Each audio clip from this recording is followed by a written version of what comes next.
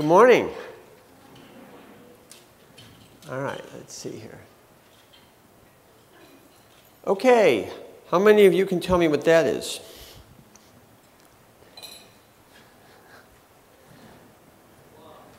What? Blob. A what? Blob. A blob. Okay, we got to vote here for a blob. Huh? A boa constrictor. Excellent. Who said that? Raise your hand. Very good. And where does that come from? The Little Prince. Excellent. Okay, so I'm going to start with one of my favorite books when I was a child. This, of course, was written by the great French aviator and writer Symposium. And the book starts with this. When I was 6 years old, I happened to see a picture of a boa constrictor swallowing its prey. And it said in the book that boa constrictors swallow their prey whole because they're not able to chew. And it takes them several months for them to digest their food. So I thought about this for a while, and after several months, I put together my first masterpiece.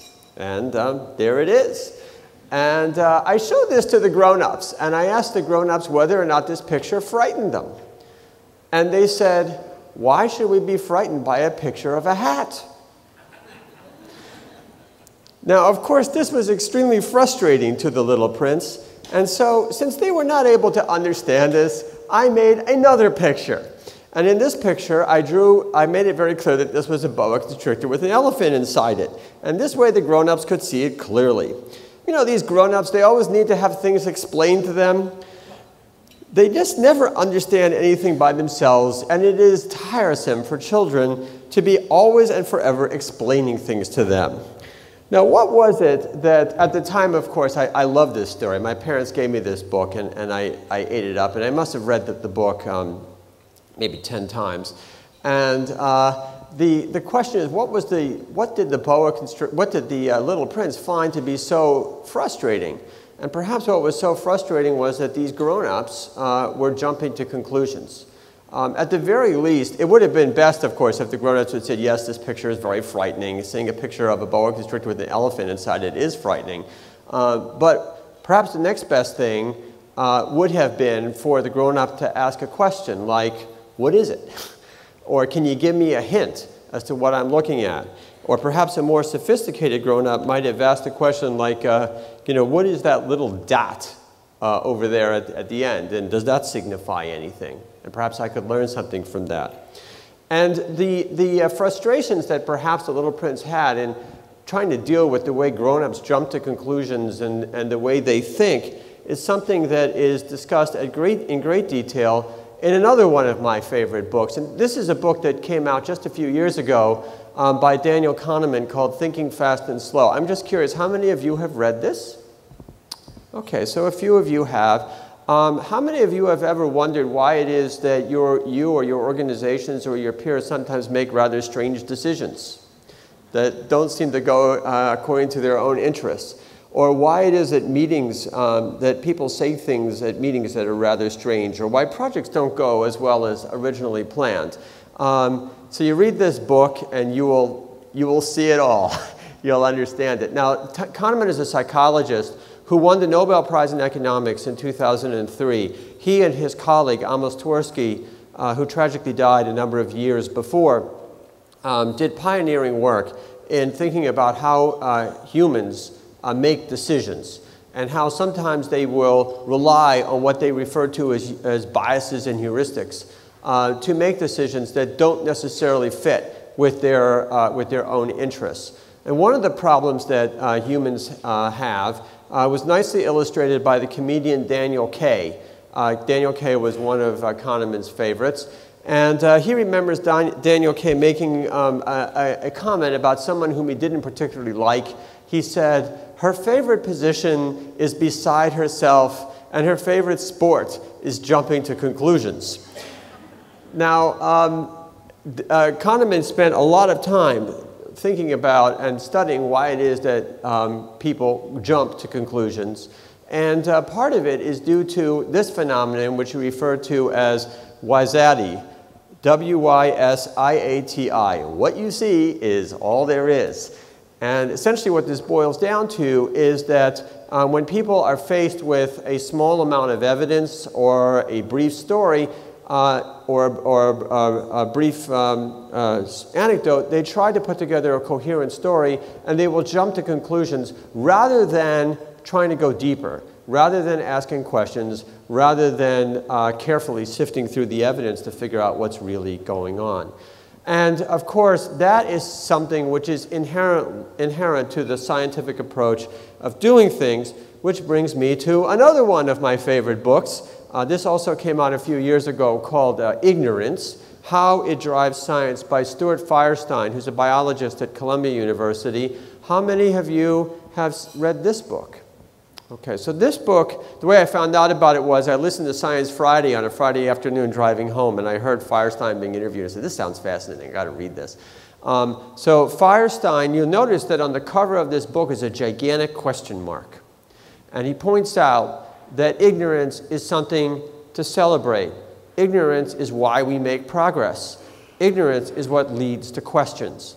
And ultimately, what science is all about is asking questions. And what Firestein writes in the book is that scientists, especially young ones, get enamored over results. But that's wrong. What great scientists do, the pioneers whom we admire, they're not concerned with results, but they're concerned with the next questions. Two things that scientists do. They ask questions, and they're not afraid to ask questions, and they're not afraid to show off their ignorance. Like they wouldn't be afraid to say to the little kid, "What's that? I don't have a clue what that is a picture of." And the other thing that they're not afraid to do is to question whatever the conventional wisdom happens to be at the time. Which brings me to another one of my favorite books. This is Stephen Johnson's The Ghost Map. I'm just curious to know, how many of you have read this one? Okay, so some of you have read this one. So I'm giving you a lot of assigned reading today, in case you're worried about whether or not you're going to have anything to read between now and say, the Christmas holidays. You have nothing to worry about. We have more coming up. This is also an absolutely fascinating read. This is the story of the Broad Street Pump, what some people refer to as the initial investigation that led to modern epidemiology. John Snow was a dentist, anesthesiologist, physician who was living in London in the 1860s, and he was particularly concerned with what was then the major public health menace of the time, which was cholera. Cholera was killing tens of thousands of people, and nobody really knew what caused it, but there was a conventional wisdom, and the conventional wisdom was that it was caused by miasma. Miasma was this horrible smell which was caused by the accumulation of human waste. People did not know what to do with this. The human waste was continuously accumulating, and they had no good way of getting rid of it. And the thought was that the smell from this stuff is what led to the development of cholera. And John Snow had a different idea. Now, it wasn't just John Snow. It was John Snow and a number of other people. But they poured over lots and lots of data. It turns out in London, there were every week, the central government posted a list of all the births and deaths that occurred in London. So there was a continuous an up-to-date death registry. By the way, here in the United States of America in 2014, we do not have an up-to-date death registry. That's another story. And based on this, he came up with this hypothesis that perhaps it wasn't miasma, perhaps it was the water supply. And then that led to him mapping out where the various cases of cholera were, and he figured out that it was related to a contaminant within the Broad Street Pump. And then once the Broad Street Pump was closed down, the cholera epidemic went away. And this eventually then led to the building of the sewer system in London. And with the building of the sewer system in London, the cholera epidemic disappeared. Now, this was a major triumph of public health, not only of public health, but also of public health science. What John Snow and Reverend White and their colleagues did was a beautiful piece of science. And this beautiful piece of science then led to the building of the sanitation systems, which then led to essentially the elimination of cholera within the big cities. This is a plot of death rates in New York City.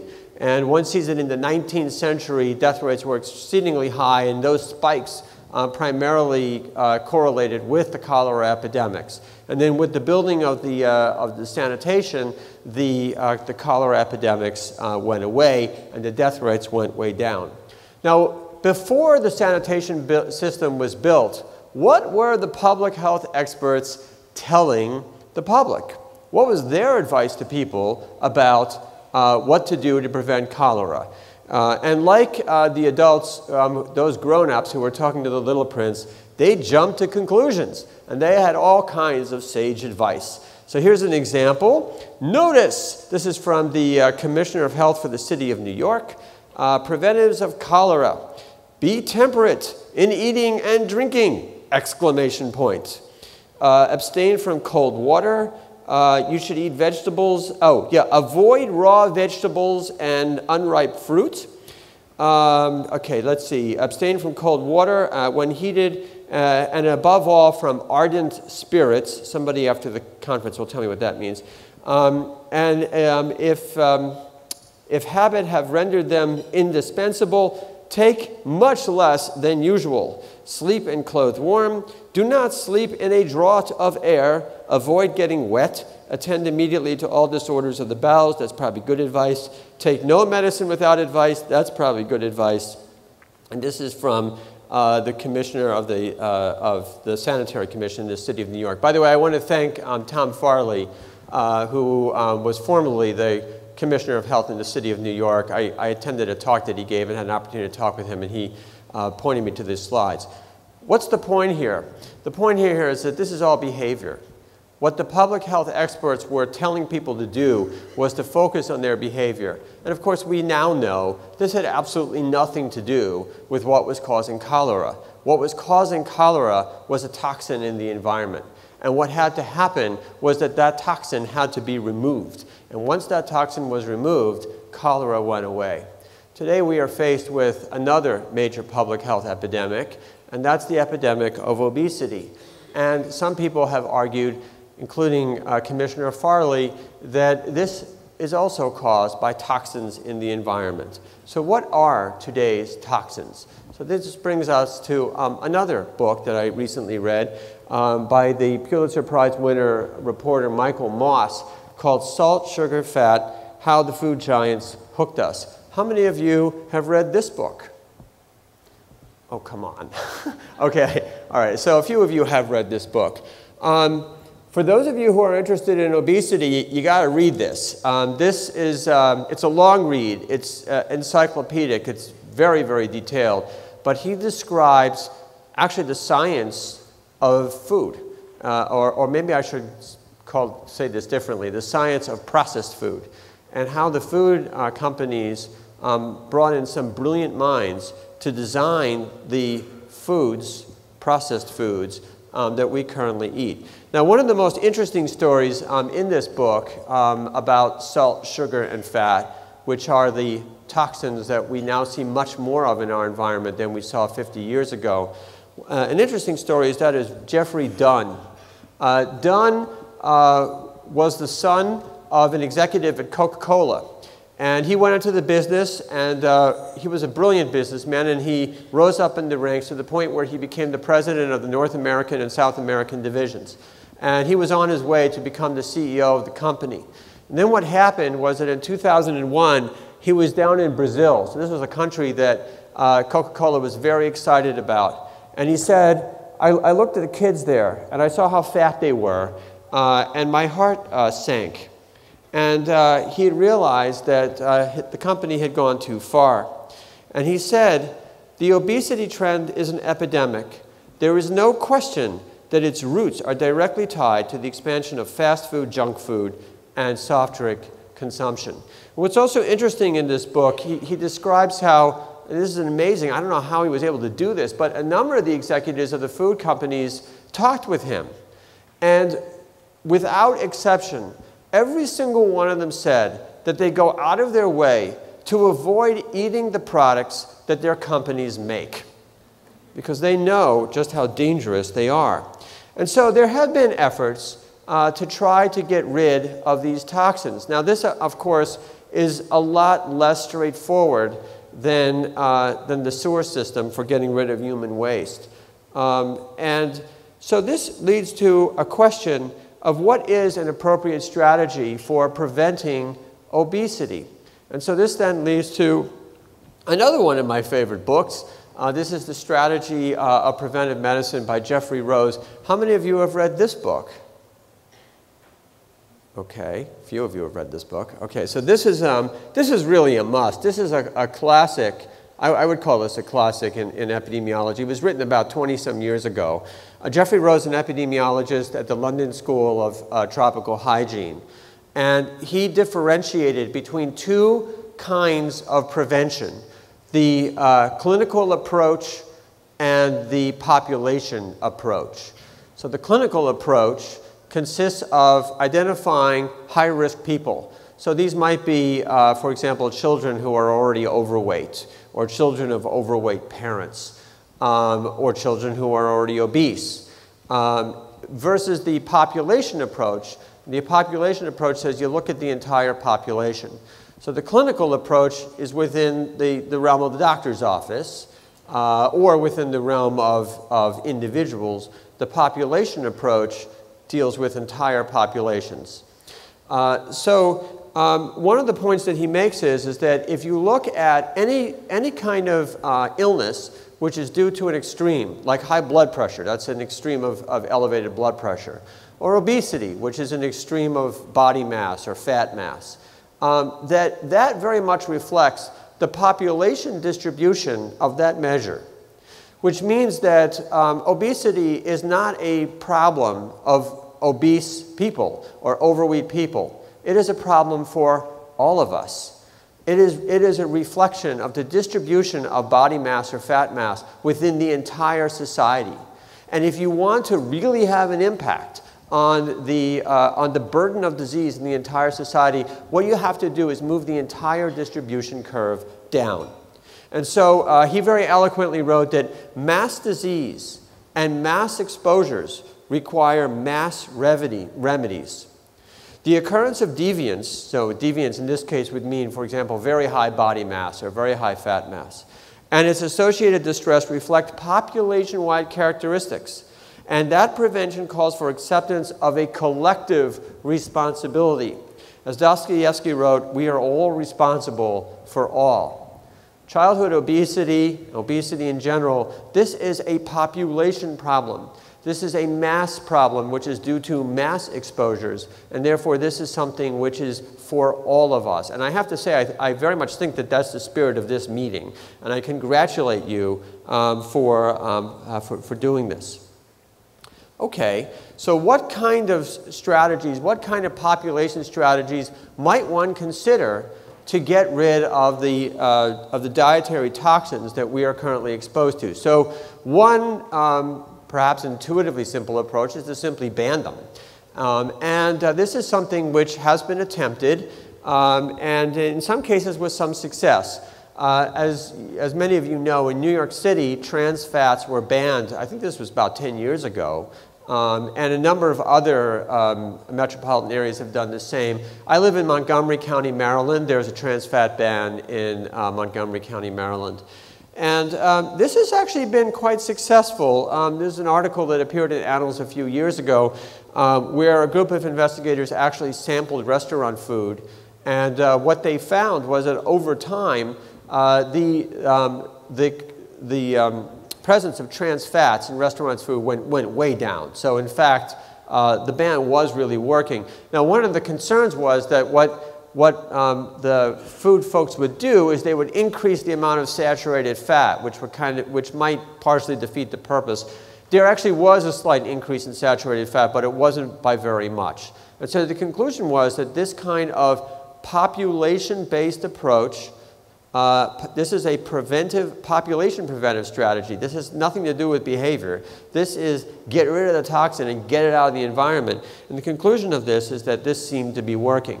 Now, as many of you may know, Michael Bloomberg, the former mayor of New York City, is a very strong champion of public health. And so he next decided to attack sugar. And here he was, New York City was definitely less successful. So one of the things that he tried to do was to ban very high, big size, large serving soft drinks. That didn't go very far. They got the law passed, but it was challenged in court, and the court eventually threw it out. And the argument is that this is an infringement upon liberties, upon freedoms. We should be allowed to drink however much soda we want to. And for the government to be taking a position or to try to ban that is something which is not acceptable. So there was some pushback. So this has raised a question of some other strategies that one might use to get rid of the toxins in our environment, or at the very least to mold human behavior in a population-wide way, mold human behavior so as to decrease exposure to those toxins. And this is described in a really neat book by Thaler and Sunstein called Nudge. Some people call this the classic work of behavioral economics. How many of you have read Nudge? Okay, so a few of you have. And Nudge opens up with a story which is very apropos of this conference. And the story is about someone who is designing a cafeteria for children.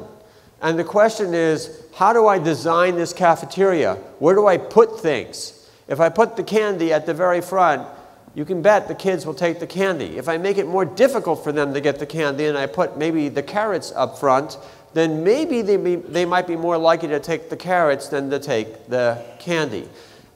This deals with the idea of something that they refer to as choice architecture. We are constantly making choices. And this morning, we had to make a choice about, do we get coffee or tea, or do we put sugar in our coffee, or do we put something else in our coffee, or nothing in our coffee, and how the environment is set up affects our choices. So a classic example that they bring up is retirement plans. So what many organizations do is when they hire a new employee, they ask them whether or not they want to enroll in a retirement plan. And if they do, then they have to do a bunch of things, fill out a bunch of forms, and then they're enrolled in a retirement plan. How many of you belong to organizations that work like that?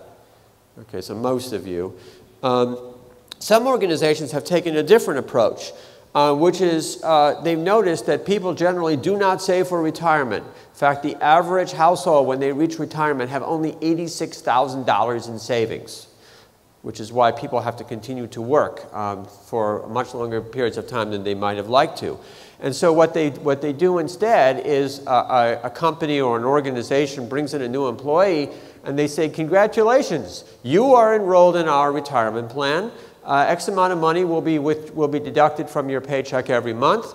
And if you don't want that, that's fine. Just let us know. You can opt out. How many of you belong to those kinds of organizations? So a very few of you do. But what has been shown is that by doing this, one can increase the rate of saving in a good quality retirement plan from, say, 20% to 98%. One can have a dramatic impact on behavior, so be it, if you want to call it that, by changing the choice environment in that particular way. So this is an example. One couldn't imagine that if we had a population approach where every organization did this, then the situation that our older population may find themselves in will be dramatically improved by virtue of changing the environment in this way. Now, the other thing that these authors talk about is they also talk about obesity and how choice architecture affects obesity. And part of the reason why obesity may be particularly relevant here is because of some fascinating work that's been done showing that obesity is very much tied to social networks, also consistent with the idea that obesity is really a public health problem. And this was nicely described in a paper by Fowler and Christakis. It was based on the NIH-supported Framingham Heart Study. They found that effectively obesity is what they called contagious. That if you are normal weight and you have friends who are obese, you are more likely to become obese over time. And so they write here that the observation that people are embedded in social networks suggests that both good and bad behaviors might spread over social ties. And this highlights the necessity of approaching obesity not only as a clinical problem, but also as a public health problem. Now, along with that paper, there was an editorial that was written by Albert Barabasi.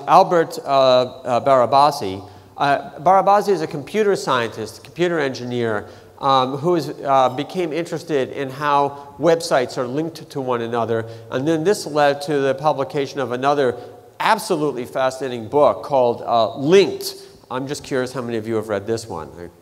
Okay, a few of you have. This is also an absolutely fascinating read, talking about how these links occur. And there seem to be certain kinds of phenomenon among links that transcend all of nature, from stars to molecules to protein networks to social networks to obesity.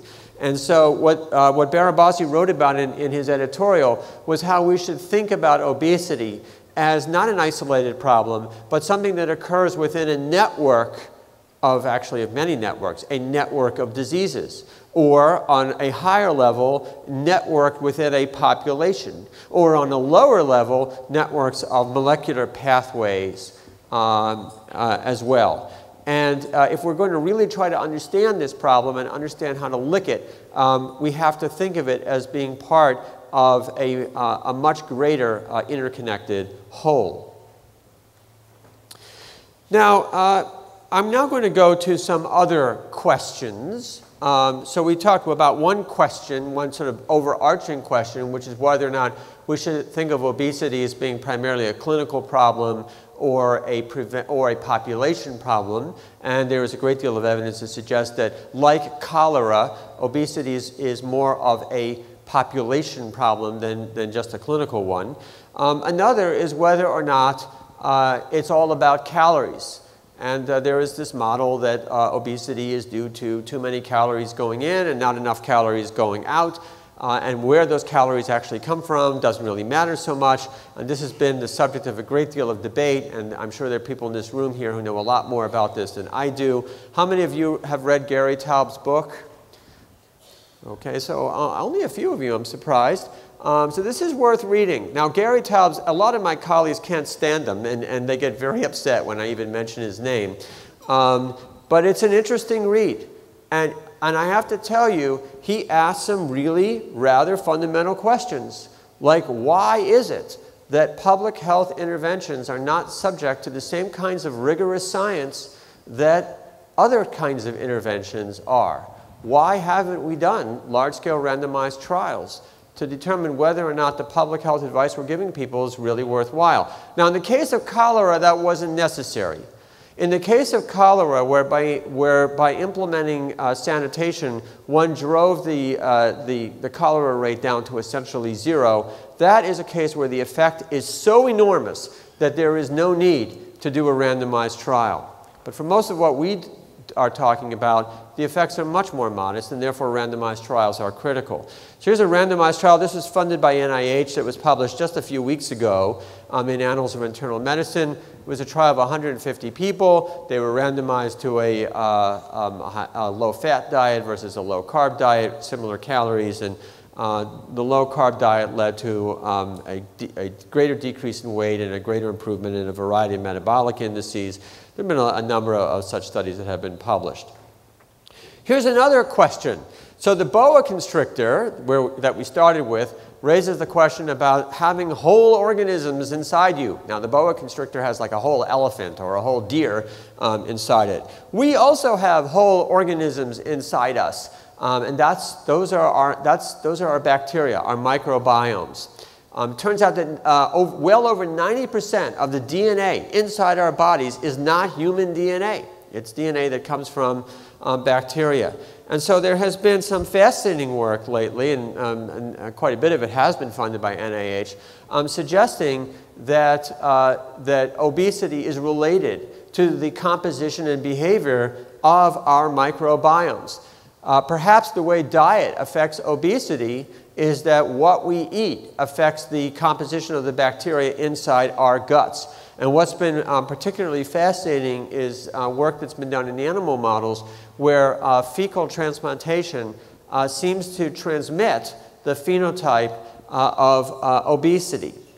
This is a neat study that was published last year, also funded by NIH, in which these investigators took twins, human twins, one twin being obese, one twin being lean, and transplanted their microbiota, their gut microbiota, into germ-free mice.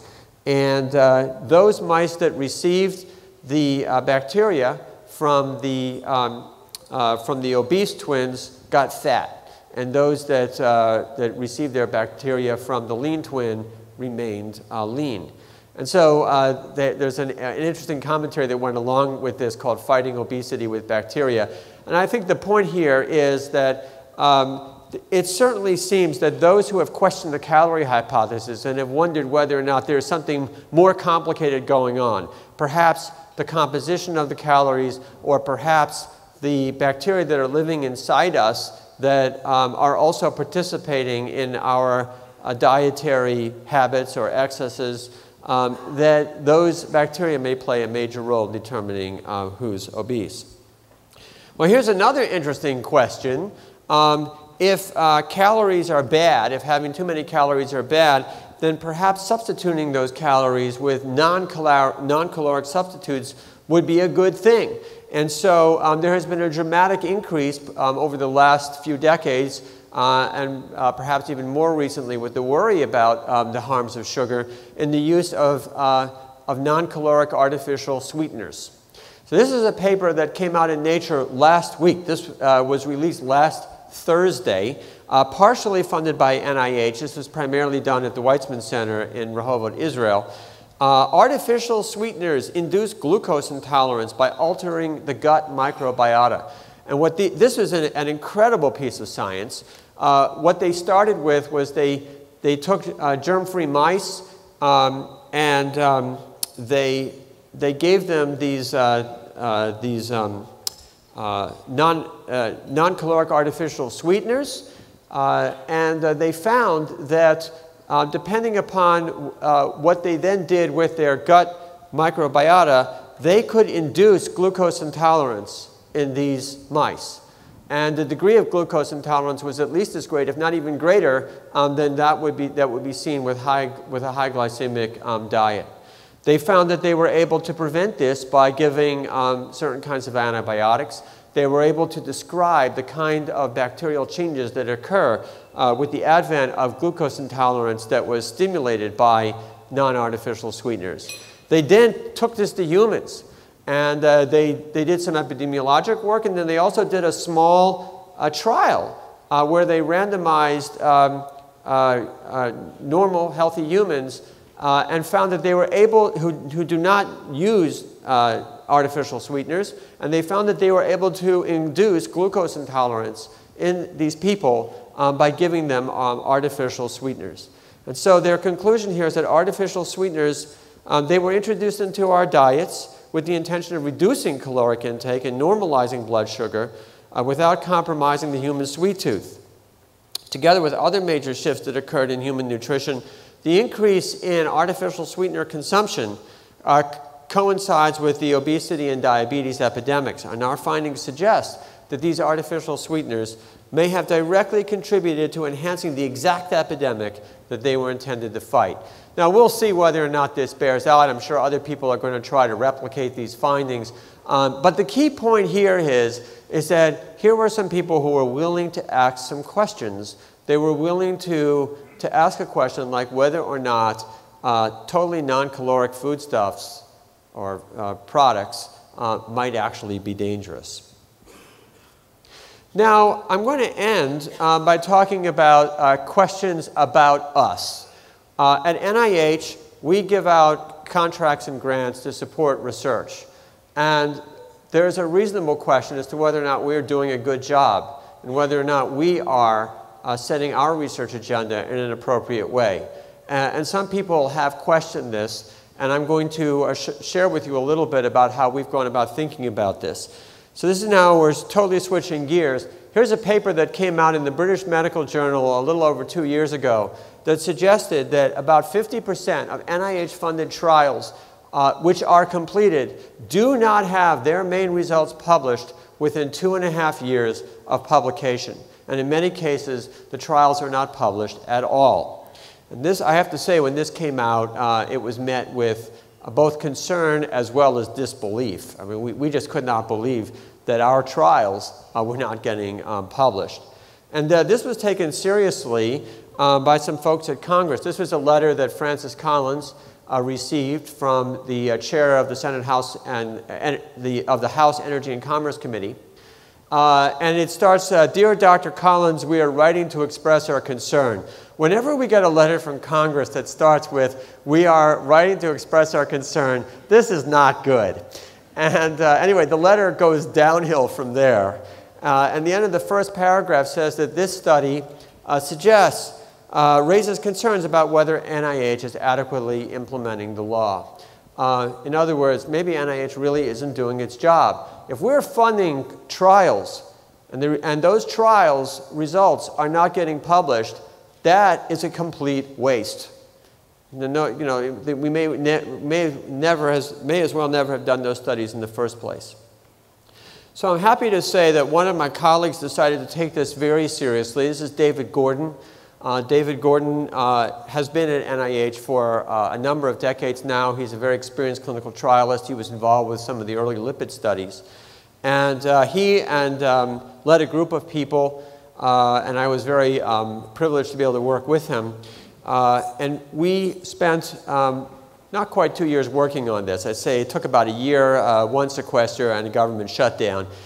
We published this paper in the New England Journal of Medicine last November, in which we looked to see whether or not cardiovascular trials funded by the NIH are in fact getting published. Now, we had a whole lot of concerns with the methodology that was used in the British Medical Journal paper, and so we decided to take a much more comprehensive look at it. And we basically found two things. One is that those trials that focused on clinical endpoints, like death, myocardial infarction, stroke, those trials, they published very fast. Those were these trials. Essentially all of them got published within 2 years. These are the big flashy trials that appear in the New England Journal and JAMA, and they appear on the front page of the New York Times. But they only accounted for less than 20% of our trials. The vast majority of our trials focus on surrogate endpoints, and these trials published very slowly. At the end of a year, only 10% of those, a year after those trials were finished, only a year had their main results published. And over 2.5 years, less than 50% had their results published. And so this raised an interesting question that Salim Yusuf asked in an editorial that went along with our paper, saying, when it comes to trials, do we get what we pay for? And the answer is, well, maybe. In some respects, yes. There are some trials that we do get what we pay for, but there's a huge number of trials that NIH seems to be funding that we're not getting what we pay for. And so Salim and his colleague, P.J. Devereaux, suggested that maybe we should change our priorities. So here was a way in which my colleague David, by asking a question about whether or not we were doing a good job, was able to use the tools of science and figure out that maybe we're not doing such a good job, and perhaps we should change the way we make our decisions. And in a way, this is really part of a much bigger problem. This is Jim Langer. Jim Langer is a physicist. He was formerly the vice president of the National Academy of Sciences, and he wrote this editorial a couple of years ago talking about how the system of supporting biomedical research in this country is failing. And it's failing because it's contracting. However, we all think that it's expanding. And because it is contracting, we have to change the way we make our decisions. He argues that funding agencies have to recognize that it is humanly impossible to figure out which research is going to have the highest impact. And therefore, we have to find alternate ways of figuring out which projects to support. And then the last sentence there was, that will be hard. This has been expressed in other venues as well. This is a very nice piece that came out in PNAS earlier this year. It was written by Harold Varmus, who is formerly the director of NIH, now the director of the Cancer Institute, as well as Bruce Alberts, who was formerly the editor-in-chief of Science. And he and two of their colleagues talk about rescuing the system for funding biomedical research from its flaws. The long-held but erroneous assumption of never-ending growth has created an unsustainable, hyper-competitive system. The problems cannot be solved with simplistic approaches. It is time to confront the dangers and rethink some fundamental features of U.S. biomedical research. Now, how do we make our decisions? For the most part, we make our decisions by having grant proposals come in that get reviewed by study sections, and then those study sections give these grant scores, and those grants that get the best scores are the ones that get funded. How many of you have ever been involved in any way with this system? You know, you've submitted a grant, you've served in the study section, so most of you have. This is not an evidence-based system. The Cochrane Review noted that the evidence of the effects of this approach are scarce. And so we decided to take a look at this, and now we've published a couple of papers. We looked at the ability of the peer review score, the percentile ranking, to predict the citation impact of a grant. Would a grant produce a large number of papers? And if they do produce papers, are those papers likely to be highly cited? And what we found was that there's no association whatsoever between the peer review percentile ranking, the score that the peer reviewers gave, and the citation impact. None. The association is completely flat. Now, what we also found was that prior productivity of investigators is predictive, that an investigator who is highly productive, who writes a lot of papers or who writes papers that are highly cited, in the years before their grant gets funded, they are more likely to oversee a grant which is going to have higher impact. And this led to a great deal of reaction. Science Magazine posted a piece, a 3-page piece about the problems with the peer review system. Here was an interesting piece that came out in the Wall Street Journal by Ferik Fang and Arturo Cavadisal. It says, NIH's peer review system has been criticized. The latest critique is a study that was just published from colleagues at NHLBI. Other studies have reported that the NIH peer review system lacks statistical rigor, and we suggest another approach, and their approach was a lottery system. Now, by the way, others have suggested this too, and the idea, what they're suggesting is that peer review would only be asked, is this a meritorious study, yes or no? We're not asking you to say whether it's an A+ or a B-. Just ask us tell us whether or not there's something to it. And if the answer is yes, then it goes into a pool, and then other approaches, including possibly a lottery, could be used to figure out what actually gets funded.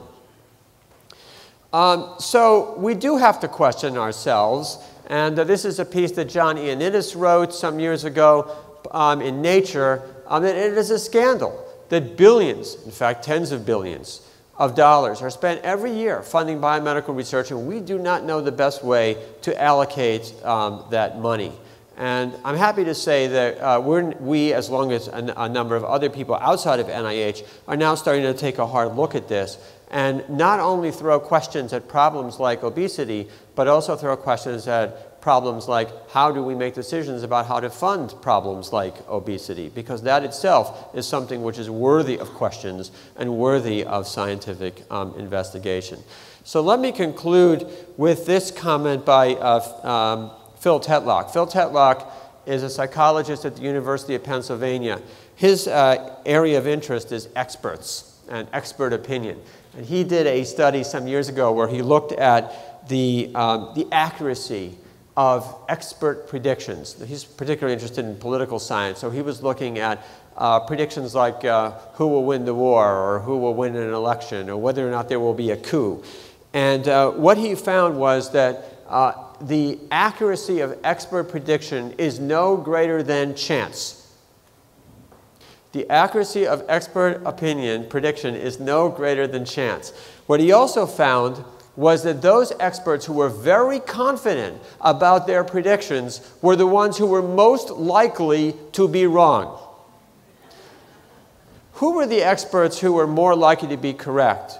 The ones who were more likely to be correct were those who asked questions, were those who said, well, I don't know who's going to win the election, but I might think that if the economy goes this way, then this candidate might benefit. And that's a question I might ask. Or I might think that if a particular voter group turns out more than another voter group, that that may affect the outcome of the election. And so maybe what I ought to do is try to figure out which voter group is going to turn out more often. And those experts who reframed their opinions or their predictions by focusing on questions, they're acting like great scientists. And the Little Prince would have been happy with them. And so that takes me now to my final book. Now, how many of you have read this? Okay. Now, we've read, in our family, we've read all 7 books, and we've read all 7 multiple times. And this is, of course, J.K. Rowling's classic on Harry Potter. My wife pointed out that if you think about it, solving the problem of Voldemort was also a problem that involved multiple complex components that were all linked to each other. There were 7 Horcruxes, and somehow they had to figure out how they were linked to each other. And Albus Dumbledore pointed out that happiness can be found even in the darkest of times when one only remembers to turn on the light. And the way we turn on the light in science is by asking questions. So I want to congratulate all of you for putting this conference together and for asking some really terrific questions. And I also want to thank you for your attention.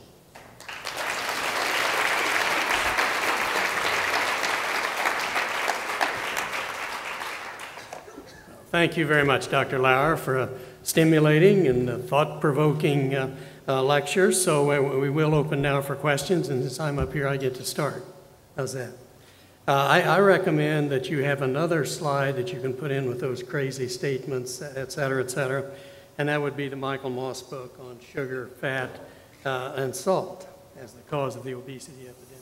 I think there's no compelling evidence that at least Americans are eating any more of those things over the last 30 years, or that we're eating any more calories over the last 30 or 40 years. There's no evidence that we're eating more. So what's the cause then of the obesity epidemic? You know my bias. It's declining energy expenditure, and you didn't address that. Well, I guess we'll have to beg to differ.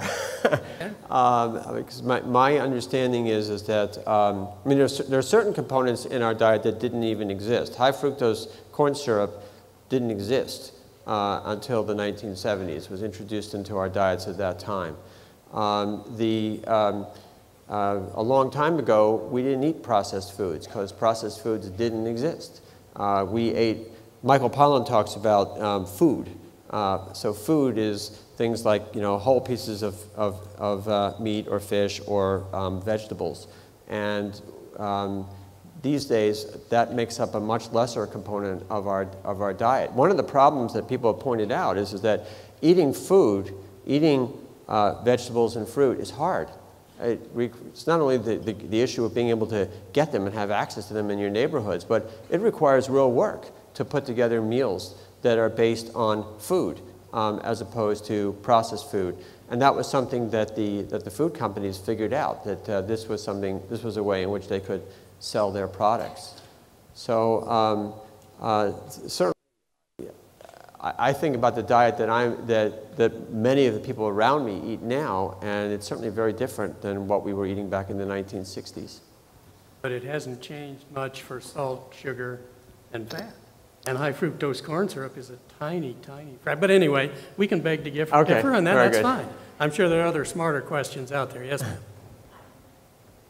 Thomas, Georgia. I have a question about the allocation of NIH funding and how those decisions are made. I've sat on study sections, and I'm sure a lot of people have here. You talked about how what makes sense is investing in researchers who have previously been productive. And I understand that, but I also understand there's an element of self-fulfilling prophecy here. Once you get the reputation for being a great researcher, of course, you'll be cited more.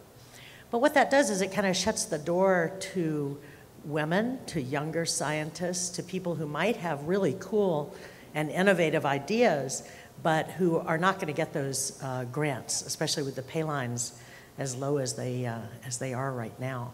And I find this disturbing, and no wonder people like Fran Visco of the Breast Cancer Coalition say science is too important to be left to scientists. I mean, I know NIH is under pressure now about, should consumers be setting the research agenda for cancer? And I'd just like to hear your thoughts on where we are at this particular inflection point. Yeah, I think your points are excellent.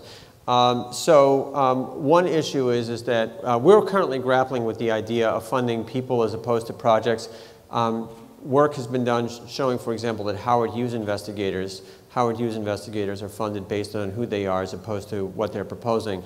And there's been work showing that they're more innovative, their work is more innovative and more productive and more impactful. But you are right, one of the concerns is that it may shut out newer investigators, it may shut out some people with some really wild and crazy ideas. And so therefore any kind of a system that is going to focus more on people or programs as opposed to specific projects will have to take that into account. And I think that's eminently doable, but that will require some work. So for example, we could have early stage investigators compete against other early stage investigators. We could have innovative projects that are supposed to be innovative compete against other projects that are supposed to be innovative. So there are ways in which this could be approached, but you are right that it's something that does need to be considered. The idea of bringing in non-scientists into the process of making decisions about funding is also a fascinating one. I've had the great privilege of working with the folks at PCORI, the Patient-Centered Outcomes Research Institute, and we published a paper just this past summer in which we looked at what happens when you include patients and non-scientist stakeholders into the peer review process. And it's fascinating, and what we are finding is that they are contributing to the peer review process, they are affecting the thinking of scientists, and they are affecting the decision-making on funding. And so that is something that is also, right now, it's not only just being entertained, it's something which is actually happening. So I think you make a number of excellent points. The bottom line is we do not know the best way to figure out which projects to fund. And so a number of people have called upon the funding agencies to engage in experiments on themselves. And I think that's a great idea. And I hope that maybe a few years from now, if you invite me back to this conference, I'll tell you about some of them. Yeah. Yes. Good morning. Ed Frangillo, South Carolina. I really appreciate and thank you for your thoughtful presentation. I was curious, you contrasted the clinical high-risk targeted approach with a population approach. So as you see us going forward, how can the funding stream and incentives for scientific work around, say, obesity be shifted more towards population approaches rather than smaller scale clinical approaches? So that's a great question. You know, how do we actually accomplish that? If that's something that we actually want to do, how do we accomplish that? This also gets to the heart of another question about how NIH should fund research, which is whether or not we should be targeting the kind of research that we fund versus whether or not we should basically have the scientific community direct that. And obviously there needs to be a balance. We are funding some projects that focus on community and population-based approaches. One such project is the Healthy Community Study, which NHLBI is currently funding.